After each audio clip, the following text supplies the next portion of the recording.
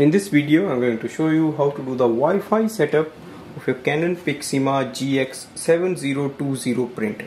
This will help you to connect your printer with the home or office Wi-Fi network, and then you can add in a smartphone for wireless printing and scanning. First step is to switch on the printer and go to the printer display panel. To start with the setup process, we have to click on the setting icon.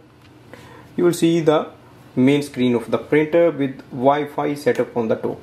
Press OK. Scroll ahead and look for manual connect.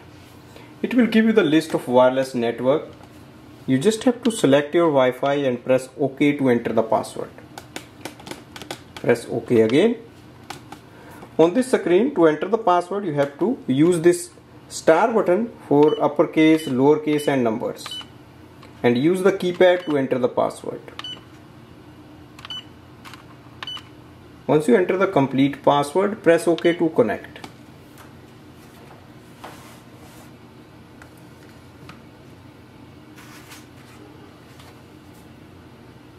Printer is connected with the Wi-Fi network. Press OK and click on the setting icon. Once we connect it, next step is to add this printer in a smartphone for wireless printing and scanning. First, we have to download the Canon Print app. You can download this app from the App Store. To add the printer, click on the Add Switch, Register Printer.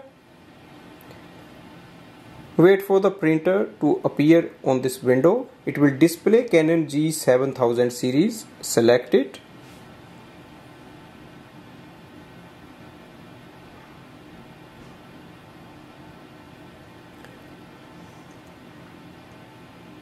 Close this window and close this.